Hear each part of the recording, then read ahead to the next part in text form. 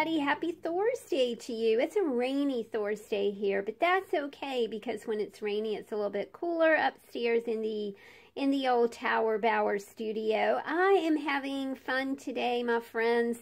I've decided that I want to make some more zines. Now, I'm going to show you zines that I have created over the years. I kind of got addicted to this because I took Jennibellie's Inspiration Station free class.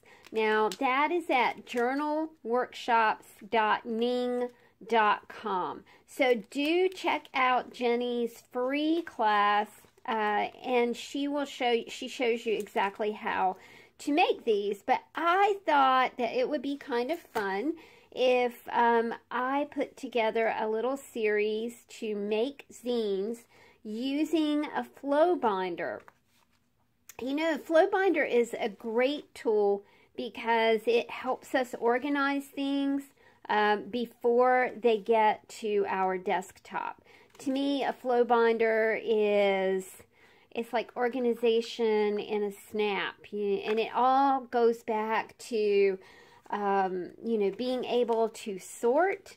And that is one of those things that we learned as children. And it is very soothing and comforting and fun. All right, I knew that I wanted to make some zines. So what I did was I used a 12 by 12 sheet that looks like this. I got this from a Recollections paper pad, and I really do love it.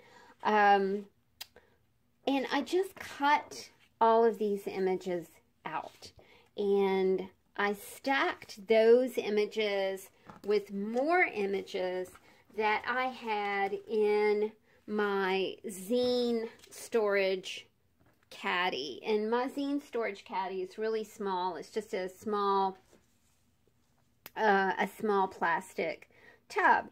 But I thought it would be fun to go through and sort some elements in just one pocket. And that's what I'm going to do today, guys. I'm just going to use one pocket from my flow binder to sort some elements, and then from there we will make some zines.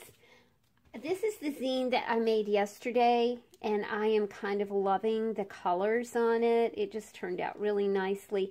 I'll show you how to put the zine, how to construct it, how to paint it, and how to put it all together. So I think we've got a 6-part series here on flow binder zines. I've got about this bunch of stuff here. So we're just going to go through and kind of separate. These are words, and you know, when I'm doing something, this is a great way to separate things for a specific project. So, you know, your flow binder is full of all good things, right? But you can always, I think I'm going to use these chippy bits for backgrounds. You can always use just a page from your flow binder to, I'm also going to show you guys how to make a card, how to make tags for, and I think that would be a good tag, how to make tags for your flow journal. But this is a great way to sort for small projects. So if you just got a small project going on and you need to do some sorting, this is a great way to do it. I don't know about you guys, but it's like the decision-making process for me, when I have less to choose from, I do a whole lot better. I was thinking about, I need to start replacing my replacing some of my acrylic paints because they're just gooey. And I was thinking the other day, my acrylic paints, I probably have 15 bottles of acrylic paint. And that's it. That's all that I have.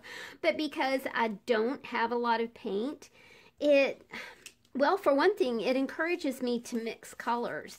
It encourages me to, you know, if I don't have a certain color, then I'm learning to mix colors and make the color that I need. So that kind of helps your brain, right? it's kind of like a brain exercise. So it's just, you know, I don't know about you guys. I cannot be surrounded by a lot of stuff. It makes me kind of crazy. So everything, when I even come into my my little space in the morning, there can't be anything on my desk. I clean everything off my desk before I go downstairs at night. But that's just me. Everybody's got a different way that they create, a different way of feeling, you know? So sometimes people really need to be surrounded with a bunch of stuff, and sometimes they don't. And I'm just one of those people that just don't like a whole bunch of stuff around me. As I'm creating. All right, you can kind of see where I'm going with this. These are some background, you know, I had a few little background pieces, so we'll just use those. You know, just chippy bits. I love this suitcase. I love that Recollections paper pad, y'all. It's super cool. So I've got tiny chippy bits right here. And then I've got words right here. I've got images right here. Words. And this really does help me as I start to create these zines. Words right here. Words right here. It's just a way to kind of cut down on, imagine having 2 typewriters. I don't know what happy coincidence that was, but yay. It just helps me to be able to not have a lot of stuff around.